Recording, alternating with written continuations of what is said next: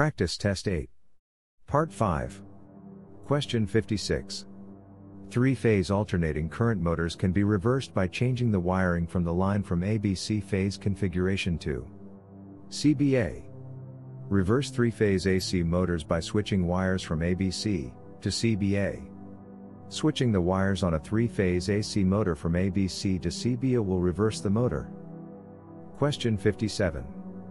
Dual voltage 277, 480 volt motors are made with two windings, each rated for 277 volts.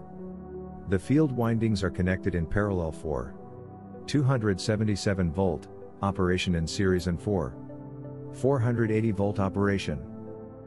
Dual voltage 277, 480 volt motors with two windings each rated at 277 volt field windings are in parallel for 277 operation and series for 480 operation. Dual voltage 277 and 40 motor, each winding rated at 277. Parallel wire for 277 volt. Series wire for 480 volt. Question 58. What size motor is required to produce 30 kW output? 40 HP. Motor HP to kW ratio. 1 HP motor produces 0.75 kW. So, 40 horsepower motors used to produce 30 kW. 30 kW output require a 40 HP motor. Motor HP to kW ratio. 1 HP motor produces 0.75 kW. Question 59. What are the output watts of a 15 HP motor? 11 kW. Motor HP to kW ratio. 1 HP motor produces 0.75 kW. The output watts of 15 HP motor is 11 kW. 11 kW output watts from 15 HP motor. Motor HP to kW ratio. 1 HP motor produces 0.75 kW.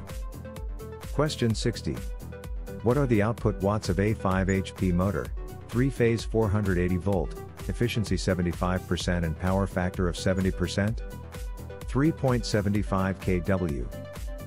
Motor HP to kW ratio. 1 HP motor produces 0.75 kW. What are the output watts of a 5 HP motor? 3.75 kW. 5 HP motor produces 3.75 kW.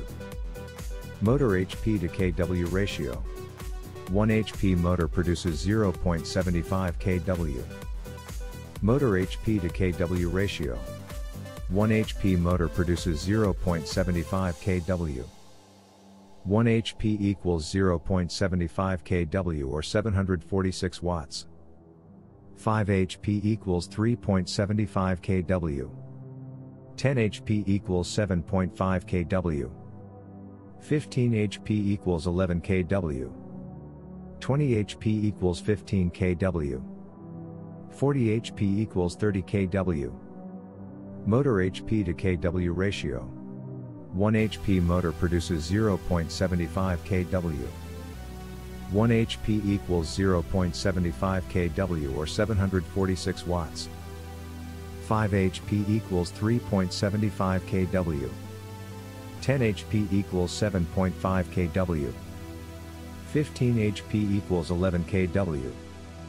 20 HP equals 15 kW. 40 HP equals 30 kW. Question 61.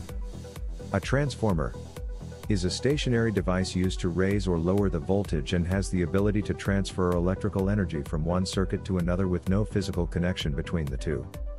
A transformer is used to raise or lower voltage from one circuit to another with no physical connection between them. Transformers can raise and lower voltage between circuits with no physical connection between them. Question 62. Transformers operate on the principle of manual induction. Manual induction is the principal operation of transformers. Transformers operate on the principle of manual induction. Question 63. The length of supply cord shall not exceed 10 feet for a 120 volt room air conditioner. 10 feet is the maximum length supply cord for a 120 volt room air conditioner. 120 volt room air conditioner will have a supply cord of 10 feet max. Question 64. The length of supply cord shall not exceed 6 feet, for a 208/240 volt room air conditioner. The length of supply cord shall not exceed 6 feet, for a 208/240 volt room air conditioner. 208/240 volt room air conditioner will have a supply cord of 6 feet max. 120 volt aircon supply cord 10 feet max. 208/240 volt aircon supply cord 6 feet max. 208/240 volt room air conditioner will have a supply cord of 6 feet max. 120 volt aircon supply cord 10 feet max. 208/240 volt aircon supply cord 6 feet max. Question 65. True statement. Receptacles installed on a 20 amp circuit have an ampere rating of either 15 or 20 amps. True. 20 amp circuit may have receptacles with an ampere rating of either 15 or 20 amps. True. Receptacles installed on a 20 amp circuit have an ampere rating of either 15 or 20 amps. True. Question 66. How many amps are required for an arc welding machine? 100 to 500 amps for arc welder machine. 100 to 500 amps required for arc welder machine. 100 to 500 amps required for arc welder machine. Question 67. What kind of bit would you use to drill a hole in a brick wall for conduit? Carbide bit for drilling brick. Use a carbide bit for drilling a hole in a brick wall for conduit. Carbide bits are best for drilling holes in brick walls. Question 68. Voltage in the secondary winding of a transformer is dependent on the number of secondary turns as compared to the number of primary turns. True. Voltage in the secondary winding of a transformer is dependent on the number of secondary turns as compared to the number of primary turns. True. Voltage in the secondary winding of a transformer is dependent on the number of secondary turns as compared to the number of primary turns. True.